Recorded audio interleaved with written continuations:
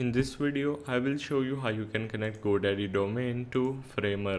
So first of all, you need to simply launch the Framer onto your web browser. Then you just need to make sure to publish your particular site. So simply select the project that you want to publish and then click on publish on the top right and then click on add domain. Now this is where you need to click on connect a domain, but you need to have a upgrade plan in order for you to add your own custom GoDaddy domain. Just to show you the process, you just need to put your domain name. You need to replace your DNS records with the Framer DNS records, which are provided below in the configure a domain section. So in order to do this, you just need to head over to domains, then click on manage DNS, and now click on the add new record.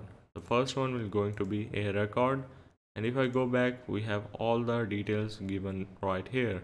For the A record, we can either type the name, which is our full domain name, or we can simply go for the @. Simply put it just like so. As for the value, we need to copy this value and then we need to paste it in the value section and then click on save.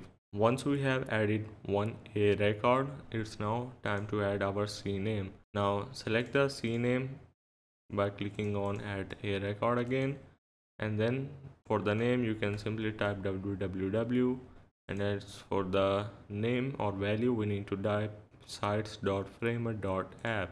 Once you type this, simply click on save and you are good to go.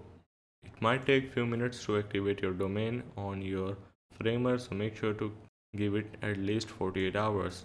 So that's the way of how you can connect your GoDaddy domain to your Framer website.